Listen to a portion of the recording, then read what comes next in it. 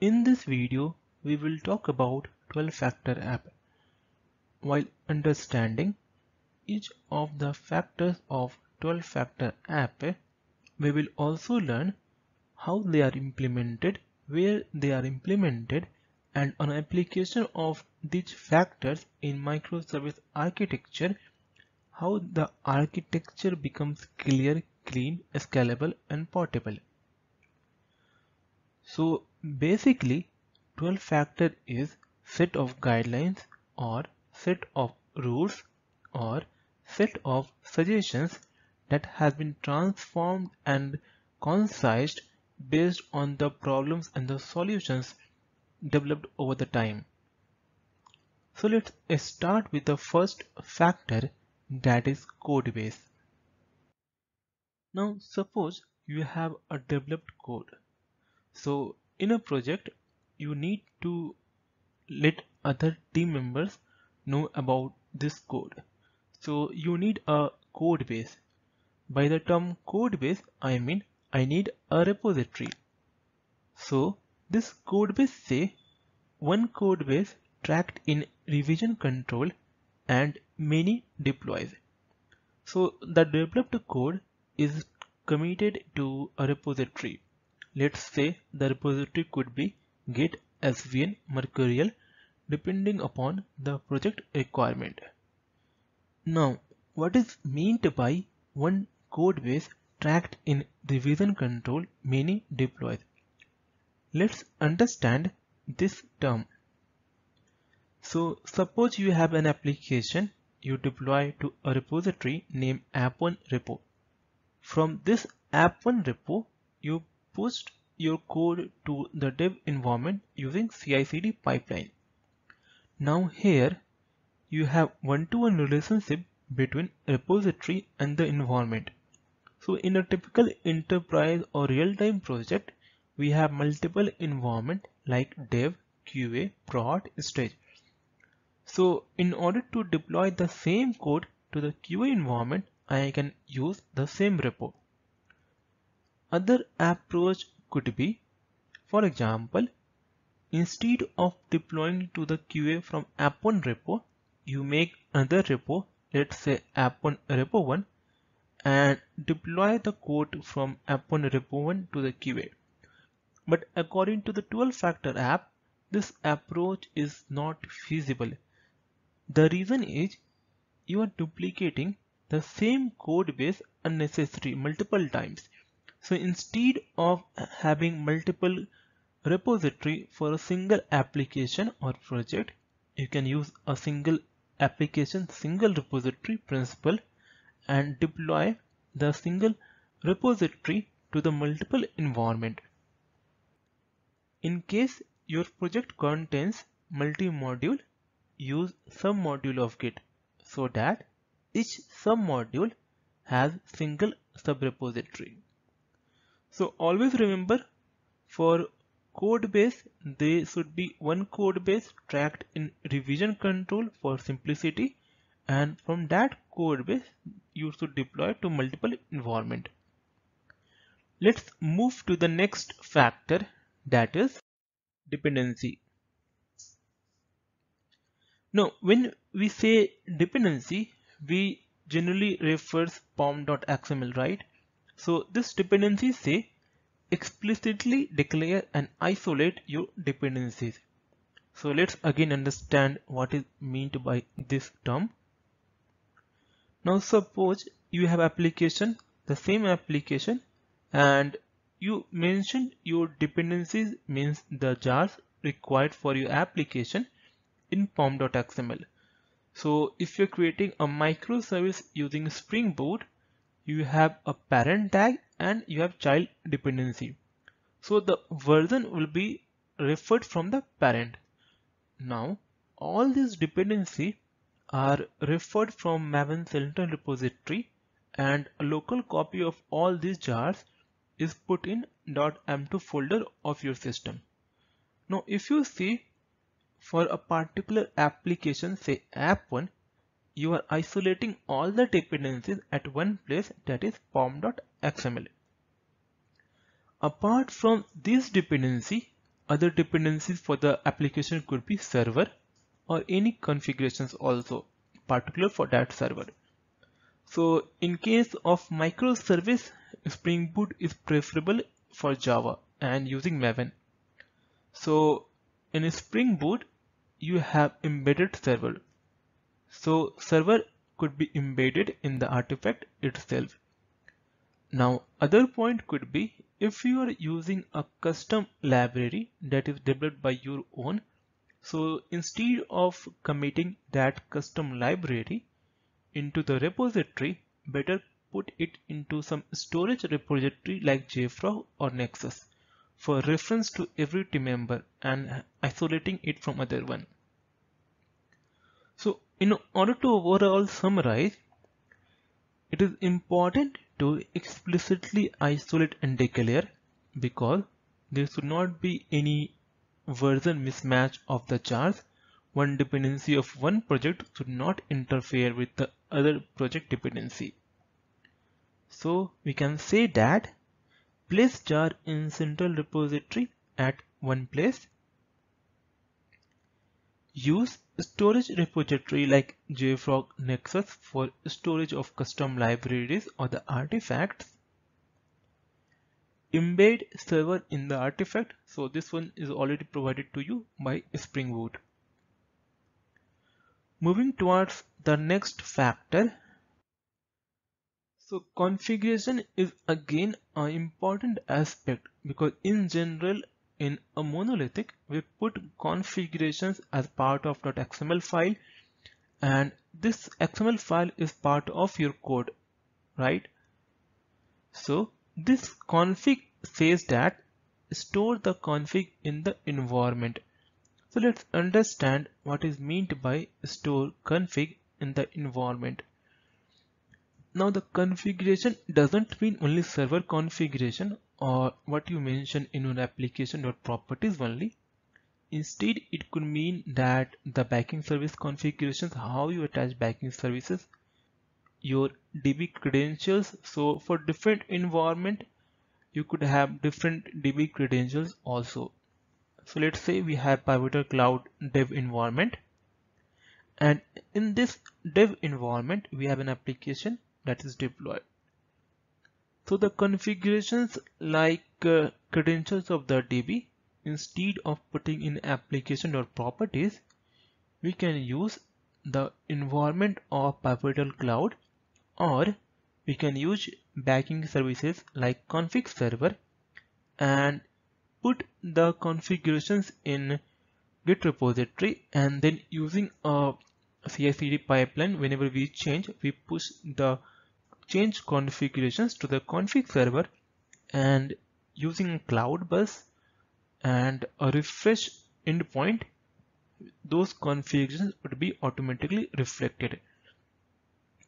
Now the advantage of storing the configuration outside of your application code is you do not need to deploy the application whenever the change would be in your configuration. So these configurations are basically environment dependent. Like I said, the DB credentials. So the dev environment DB credentials would be different than the prod DB credentials. So you can say configurations and credentials which are environment dependent and frequently changing should not be stored as a part of the code. You can store it in a repository and make it available via use of config server, or if you are using any PaaS platform like PCF, you can store it as environment variables. When I say backing services, what is meant by backing services? So backing services say treat any service as attached resources.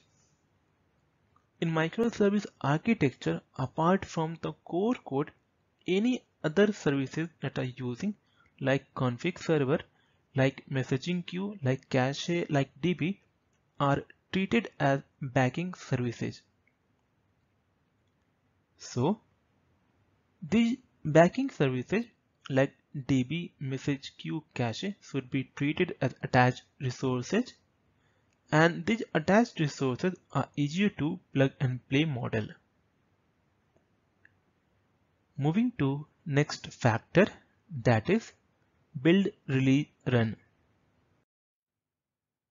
Now let's understand this factor build, release, run. As the name suggests, it is mostly related to CI/CD pipeline. So how you deploy your code from the repository to the cloud or any traditional server. It says that. So according to build, release, run, you should have strictly separate build and run stages. That means the CI pipeline should be independent of CD pipeline. CI means continuous integration, CD means continuous deployment. So in order to deploy this app from the repository, I would need a CI pipeline and then CD pipeline. So once the CI pipeline is successful, the CD pipeline will automatically run and attach the configurations of your backend services and then start the application. So the next factor is process. So the process say execute the app as one or more stateless process. By the term stateless means two apps should not share anything between them. Any sharing of data or context should be happen through the endpoints only. And in case you want to store the state of the application, store it in backend services like cache, DB, messaging queue. So one app, one process should be modeled. No sharing between apps should be done. Any sharing should happen through endpoints. Do not store the state of services in the application itself. If you need to store, do it in attached resources like DB, messaging queue or cache. Moving towards the next factor, that is port binding. So this factor say export services via port binding. If you remember, in traditional applications development, we have deployed the application to any application or web server. So in case of microservice, each application is standalone. So each application, like in case of Spring Boot, we have an embedded server. So each application could be started on your own without the need of any external containers. And if you want to communicate with the other, you need to access the port on which the application is running.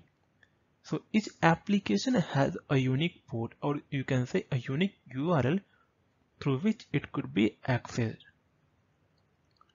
So instead of dependent on physical server, each application has embedded server, and you can access services through embedded server port. The applications act as standalone. Moving towards the next factor, that is concurrency. Concurrency says scale out via process model. So scaling should be smooth and it should be based on the load or the traffic that is coming to the environment. Disposability. The term disposability means generally to shut down, right? But here disposability means maximize robustness with fast startup and graceful shutdown. So startup and shutdown of services should be graceful. So there should be a quick start and shutdown of the application. In case of failure, there should be a compensation action. So resilience in case of failure.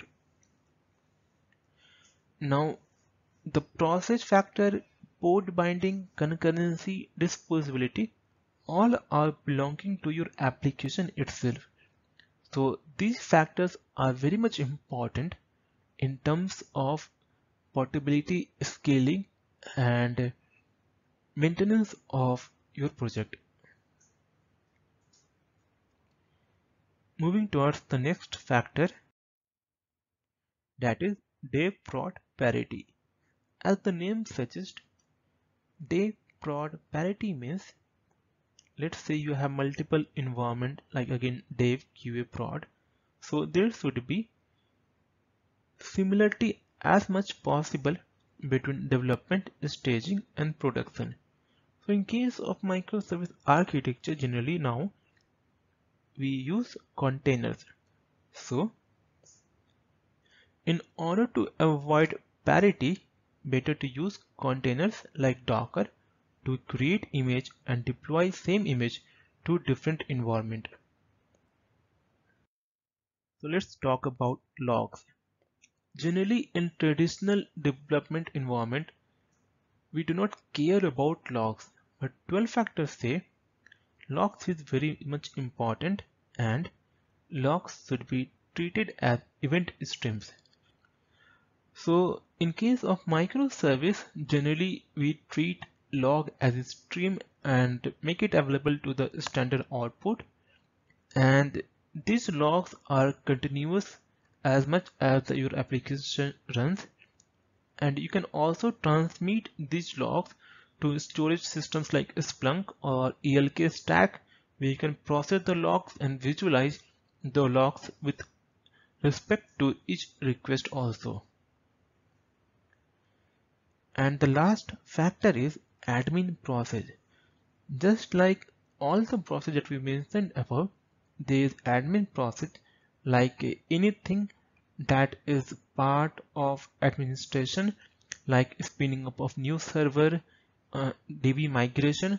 So all these processes should be a part of your application only, but this process should be isolated.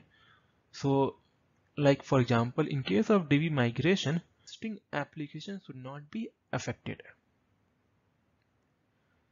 So the first 5 factor, codebase, dependency, config, backing services, build religion, are mostly related to the deployment and the repository.